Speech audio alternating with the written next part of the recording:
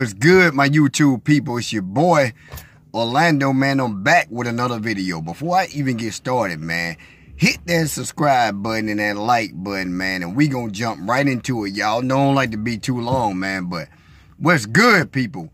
Man, you know I got to talk about this. I got to talk about it because this is just amazing. I got to see what y'all think about this, man. Notorious-big going into the Rock and Roll Hall of Fame before LL Cool J. What y'all think about that, people? That's mind-blowing. Now, before I really jump into this, I want y'all to do me one favor. Do me one favor. Get rid of all the hype, the industry hype, quote-unquote, all the emotions. Throw that out the door. And let's state facts. Because I'm a facts guy. I don't do the emotions and the hype. You know what I'm saying? Because hype don't have no facts to it.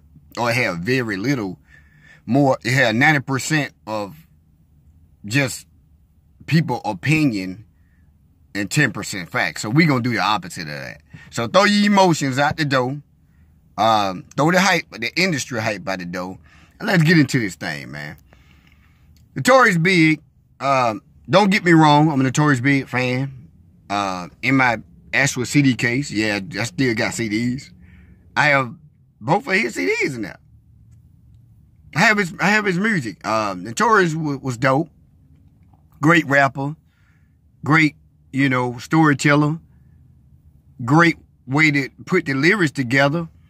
I like that about him. He had everything that you would want. You know what I'm saying? In an MC. Wasn't lacking nothing.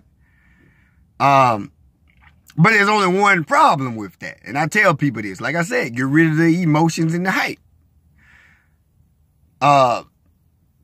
2 years, a 3-4 year run just is not enough to put you in categories of GOAT talk. With me, it just can't work.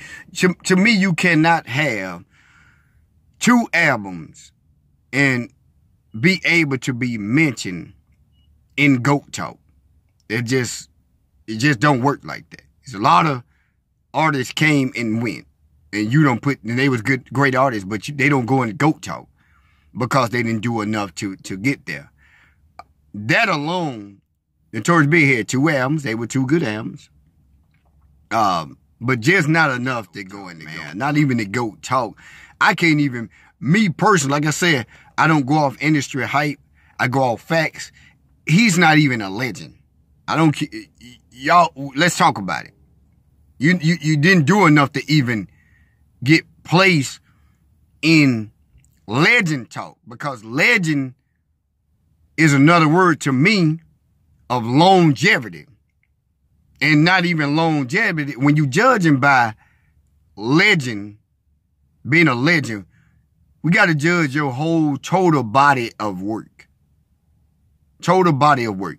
2 albums, we can't even judge your body of work because you ain't got enough body of work. These are facts, not emotions. I don't want to hear how... I've been talking this with a couple of my homies, and they was mentioning how good he was. That ain't got nothing to do with... your total body of work, because you got a lot of good MCs, but they didn't have their work. All right? That's with Biggie. With LL, 30 plus years in the game, still living, got a new album that he's working on for to come out. Countless hits that we still grooving to for over 30 years. Over 30 years. Countless features, battles. I mean, you can't turn on nothing or go nowhere without seeing or hearing LL Cool J. He's the blueprint for your favorite rapper of today. I don't care how you look at it. You cannot, as an MC, your favorite rappers, Drake's, Ja Rule's, all those type of guys, Nelly's, all those type of guys, 50 Cent, all those dudes, music, even the Jay-Z's, was influenced some type of way, even Tupac, by LL Cool J. These are not opinions. These are facts. Like I said, throw opinions, emotions, all that out the door. Let's go with facts. I'm a facts guy. I'm a facts guy. The whole blueprint of the industry was pretty much shaped around LL Cool J.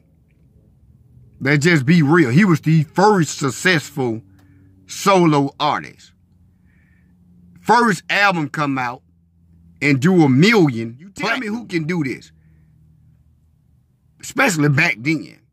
Do 1 million goes platinum with 0 videos. This was before. This dude had no videos off that album and still went platinum. It might have went 2 times platinum.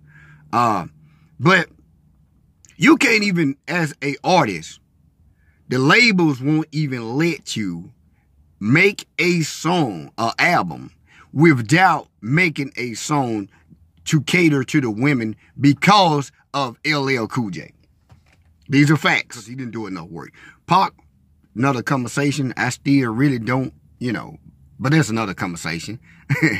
But Pac, there's a different conversation, but this is all hype when you go to just shoving somebody in there because you need an East Coast hero that, you can just put up there with Pac, but LL is second to none. We just gonna be real with his body of work. We just gonna be real. I don't care how you put it. He's second to none.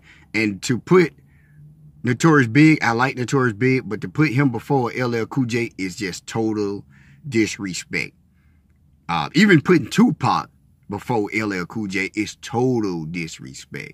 Because if LL Cool J had died, you would view him very different than what you view a rapper that's been in the game 30, 35 years. These are facts.